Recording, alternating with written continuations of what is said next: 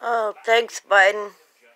You just told the states they can't block children from being mutilated to conform to what their parents want.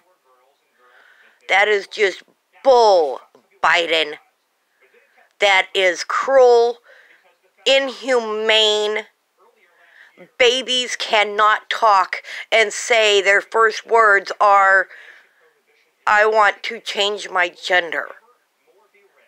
A baby does not show any signs of having a preference to being a boy or a girl before the age of 5. And even after that, it is stuff put in their heads, most of it. This is bull, Biden. You are allowing kids to be mutilated for their parents' pleasure.